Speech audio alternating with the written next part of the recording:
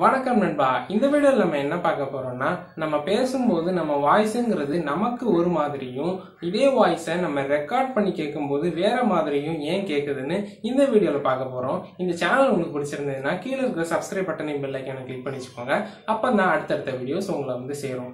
பொதுவாகவே நம்மளோட வாய்ஸ்ங்கிறது நமக்கு ரெண்டு விதமா கேட்குது. இது எப்படின்னா, நம்ம இப்ப பேசுறதுங்கிறதே வைப்ரேஷனா டிராவல் ஆகி நம்ம காதுகளை சென்றடையுது. இப்படி காதுகளை சென்றடையும் போது நம்ம காதுங்கிறது நம்ம பிரெயினுக்கு சிக்னல் அனுப்பி நம்ம பேசுறோங்கிறத உணர வைக்குது.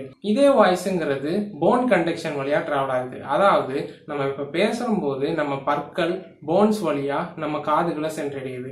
இது ரெண்டாவது விதம். இந்த ரெண்டு விதமா கேட்கறதையும் நம்ம மூளைங்கிறது ஒன்னா சேர்த்து ஒரே சவுண்டா நம்மள கேட்க வைக்குது. இப்போ நம்ம ரெக்கார்ட் பண்ணி கேட்டா என்ன நடக்குதுன்னா, இப்போ நம்ம வாய்ஸ் பேசி அதை ரெக்கார்ட் பண்ணும்போது அந்த ரெக்கார்டட் வாய்ஸை நம்ம கேட்கிறோம்னா, அந்த கேட்கறதுங்கிறது நம்ம ஒரு விதத்துல தான் கேட்கிறோம். அதாவது நம்ம காதுகள் வழியா தான் கேட்கிறோம். இப்படி இந்த காதுகளை சென்றடைஞ்சு நம்ம மூளைங்கிறது ஒரு விதத்துல தான் இதை புரிஞ்சு நம்மள உணர வைக்குது. அதாவது இந்த போன் கண்டக்ஷன்ங்கிறது இதுல நடக்கல. சோ இந்த மாதிரி காரணங்களாலதான் நம்ம பேசும்போது ஒரு மாதிரியும், இதே இது ரெக்கார்ட் பண்ணி கேட்கும் போது நம்ம வாய்ஸ் வேற மாதிரியும் கேட்குது. இந்த வீடியோ உங்களுக்கு பிடிச்சிருந்ததுன்னா மறக்காம லைக் பண்ணுங்க, உங்க ஃப்ரெண்ட்ஸோட ஷேர் பண்ணுங்க, உங்க கருத்துக்கள் என்னன்னு கீழே கமெண்ட்ல சொல்லுங்க. மேலும் இந்த சேனலுக்கு சப்ஸ்கிரைப் பண்ணுங்க. நன்றி, வணக்கம்.